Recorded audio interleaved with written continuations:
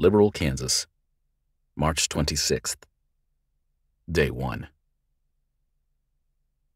"Calm down," the boy scolded himself.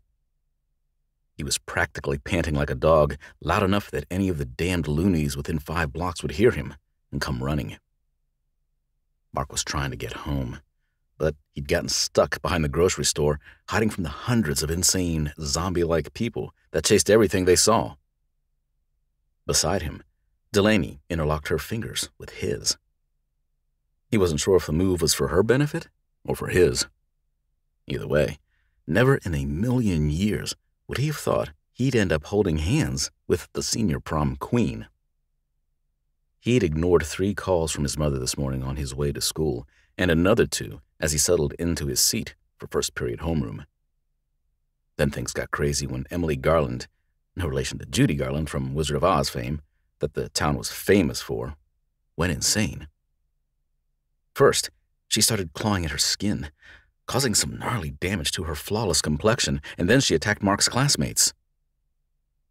He was only 2 desks away from her and saw her tear a clump of flesh out of Mike Darnold's palm when he threw his hands up to defend himself.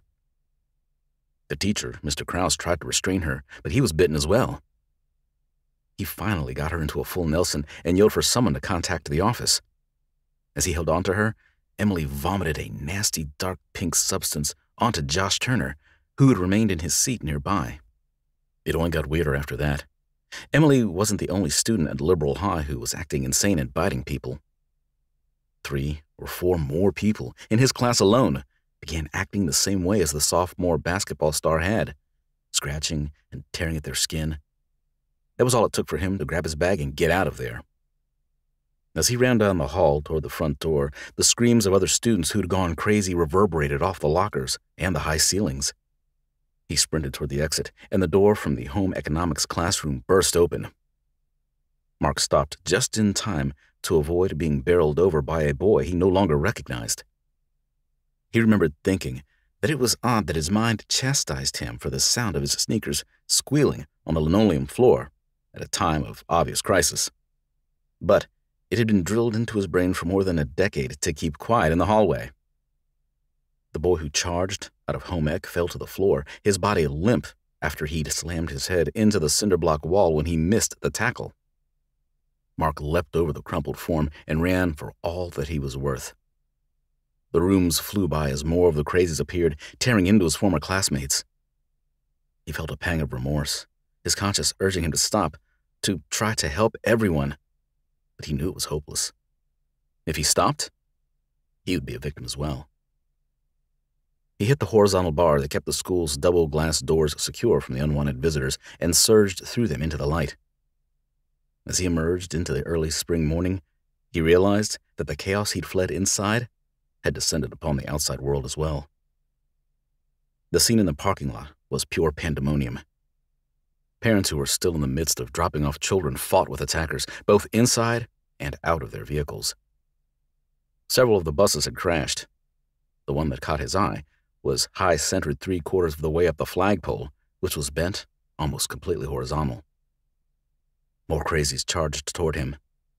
It wasn't only the students, but parents and administrators as well.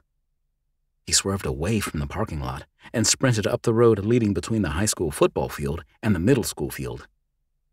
He knew that he couldn't maintain the pace, so he slowed slightly to avoid completely winding himself and collapsing.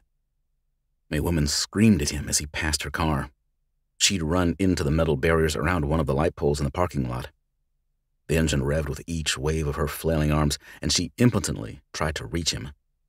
The seatbelt restrained her, and she didn't seem to realize that she was trapped. Information that Mark filed away for future use. The car's passenger door was open. He assumed the child being dropped off had fled when the mother started acting crazy. A quick glance behind him showed that a few people, most covered in blood and gore, were chasing after him. They were sprinting all out, going much faster than he was. He increased his pace again, intent on making it off the school grounds and then to his house that was only half a mile away.